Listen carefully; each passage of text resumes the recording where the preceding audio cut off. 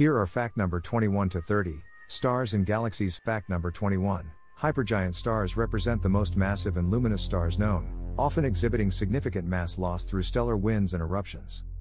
Fact number 22, the Magellanic Clouds are irregular dwarf galaxies orbiting the Milky Way, serving as nearby laboratories for studying galaxy evolution and star formation.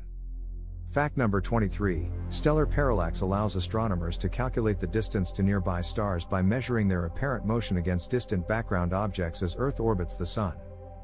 Fact number 24, ultraluminous infrared galaxies emit the majority of their energy in the infrared spectrum, often due to intense star formation and dust-obscured active galactic nuclei.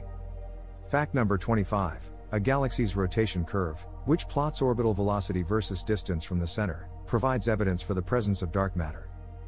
Fact number 26, open clusters are loosely bound groups of young stars formed from the same molecular cloud, often found in the spiral arms of galaxies. Fact number 27, stellar nurseries, or molecular clouds, are cold, dense regions of gas and dust where new stars are born through gravitational collapse. Fact number 28, a nova occurs when a white dwarf in a binary system accretes enough material from its companion to trigger a thermonuclear explosion on its surface. Fact number 29, the metallicity of a star affects its color, luminosity, and lifetime, with metal-poor stars generally being older and bluer.